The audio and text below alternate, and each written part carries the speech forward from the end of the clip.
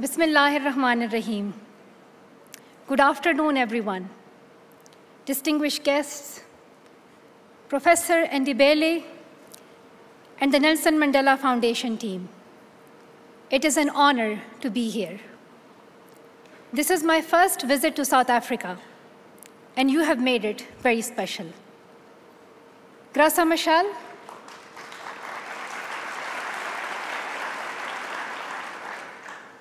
Grâce Machel, it is a particular honor to be with you. Thank you for fighting for girls and women everywhere, and for always championing the voices of young people. Thank you to everyone here with me today, and all those listening online from around the world. And thank you to the activists and experts who will be joining us in conversation after my speech.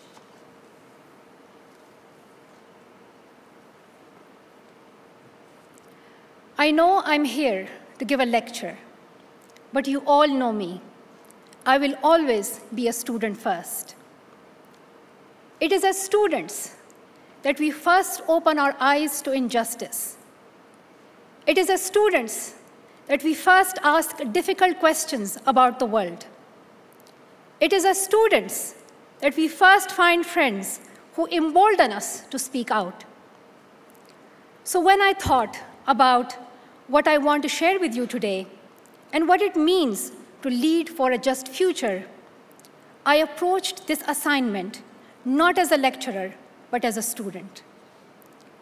With Mandela's legacy in mind, I asked myself, what injustice is the world overlooking? Where are we allowing inhumanity to become the status quo? The answer for me was very clear and very personal: the oppression of girls and women in Afghanistan. My family and I know what it feels like to live under the Taliban ideology. At 11, I was banned from school. At 15, I was shot and nearly killed for standing up for my right to receive an education. We were always looking over our shoulders. Nelson Mandela and his fellows, South Africans, knew that feeling well. And their resilience and collective action in the face of injustice can inspire us. Just 2 years ago, women in Afghanistan were working, serving in leadership positions, running ministries, traveling freely. Girls of all ages were playing soccer and cricket and learning in schools. Though all was not perfect, there was progress. And fundamentally, girls and women had opportunities. They had choice. They had agency. Then the Taliban seized power a second time. As they did in the 1990s, they quickly began the systematic oppression of girls and women. For a short time, this made headlines. But since then, the world has turned its back on the Afghan people. Maybe this reflects the sheer number of crises the world is facing: violence and displacement in Sudan, famine in Yemen, the climate crisis being debated right now at COP28, war in Ukraine, and of course, the unjust bombardment of Gaza, where a child is killed every 10 minutes. So much of humanity is wounded. But we cannot allow ourselves to buy into this false notion that we can only care about one crisis at a time. We must be able to hold space for suffering wherever it is happening in the world. So today, I would like to bring attention back to the girls of Afghanistan whose suffering has been sidelined. Our first imperative is to call the regime in Afghanistan what it really is. It is a gender apartheid. We know that gender-based discrimination exists in every country. Gender-based persecution exists in many countries. But gender apartheid is different. Apartheid is a system that is imposed and enforced by those in power. The very people who are supposed to protect their citizens. In South Africa, defenders of such a system insisted that it was somehow the natural order of things to segregate whites from non-whites. Similarly, in Afghanistan, the Taliban say that oppressing girls and women is a matter of religion. So let me say this as plainly as possible. That is only an excuse, but it is also not true. Many Muslim scholars, including from Afghanistan, have made clear that Islam does not condone denying girls and women their right to education and to work. But the Taliban are not interested in the truth. They are interested in maintaining power. And they will use any excuse, from culture to security, to justify their actions. In the name of their false vision, they have introduced more than 80 decrees and edicts restricting girls' and women's rights.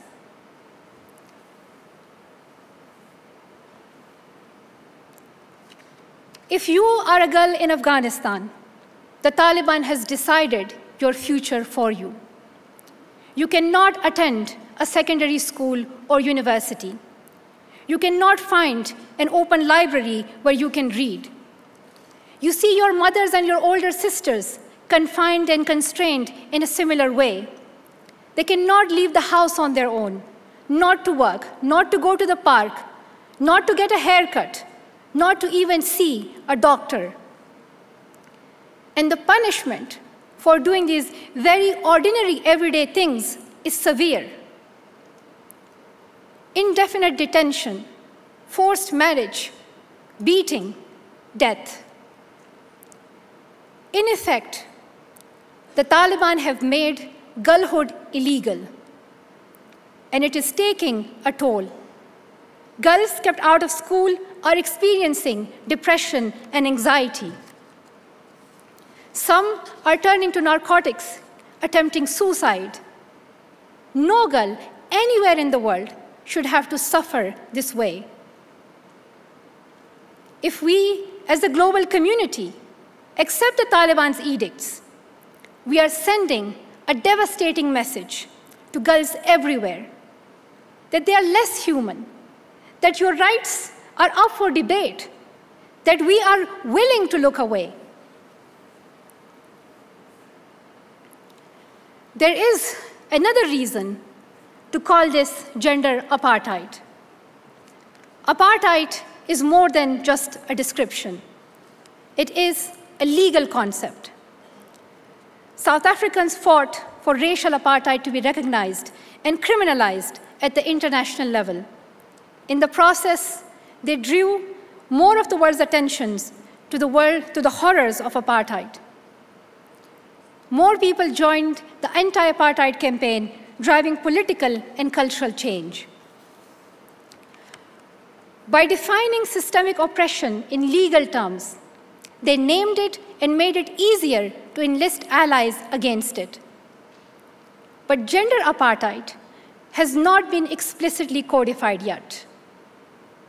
That is why I call on every government in every country to make gender apartheid a crime against humanity.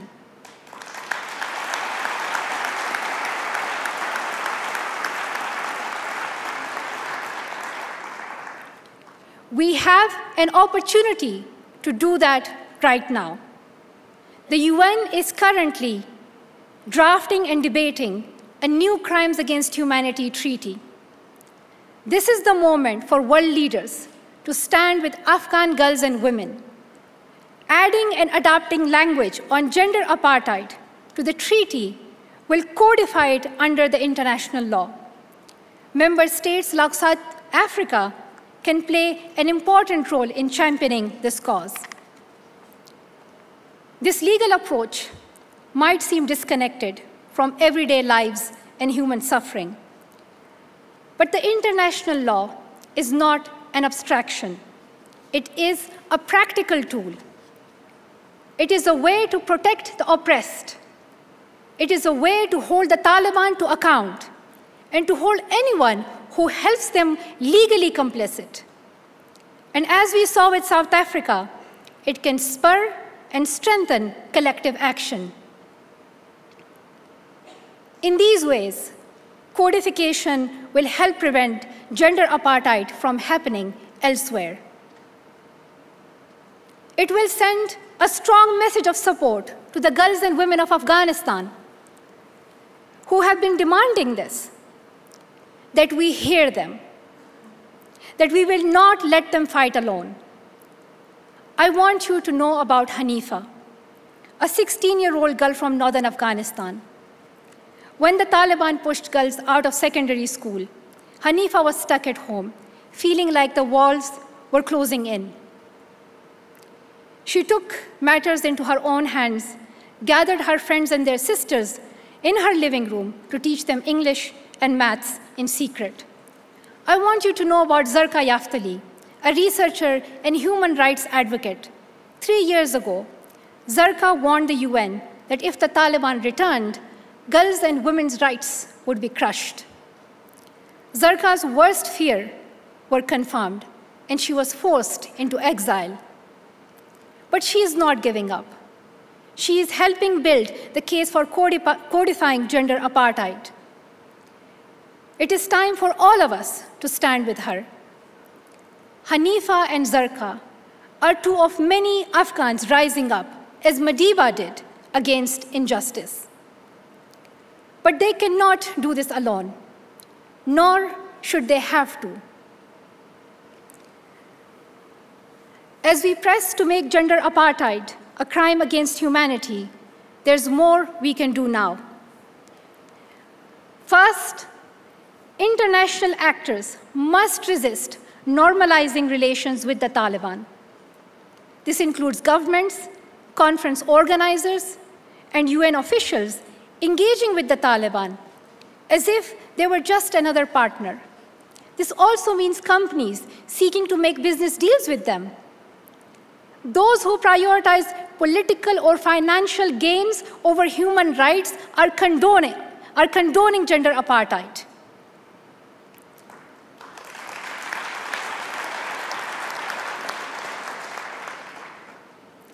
If we want to send a clear signal that the world stands against apartheid, we cannot allow any cracks in our resolve. This is important because despite appearances, the Taliban are not immune to international pressure. Last spring, they unjustly detained Matiullah Besa, a champion for girls' education. But activists in Afghanistan and around the world rallied for his case, and eventually he was released. If it weren't for the international pressure, we may never have seen him again. Second, we must find and create ways to bring education to Afghan girls at home. Afghan organizations and international partners are already piloting digital learning platforms, science and maths lessons on TV and radio, and interactive lectures via SMS and social media. We need philanthropists and institutions to fund these innovations, which is the only way that Afghan girls are going to learn while they are banned from going to school. Finally, we must build a global movement against gender apartheid. Student groups, feminist campaigners, religious leaders, and other human rights activists have a big role to play in building public pressure. As the South African scholar Penny Andrews told me in a recent conversation, student activism was the heartbeat of the anti-apartheid movement. I was reminded of it on my visit to the Apartheid Museum this week, when I saw the images of the 1976 Soweto uprising. It was in response to that brutality that young people around the world spoke out in solidarity with their fellow students to pressure individuals and institutions to take action. Now, as then, students and activists everywhere must spread the word about atrocities happening in Afghanistan and make this cause their own.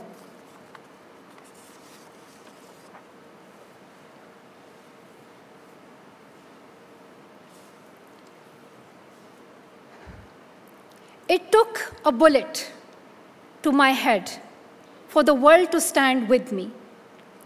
What will it take for the world to stand with the girls and women of Afghanistan? To anyone who says they care about protecting girls and women, to anyone who says they care about education, to anyone who says they care about oppression, what are you waiting for? The case could not be clearer.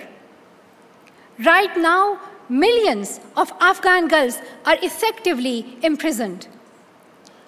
But they fight on, calling for justice, calling for the world to stand with them. They are the heroes the history books can teach us about. We must be their champions until they're free. Thank you. Thank you. Thank you so much. Thank you.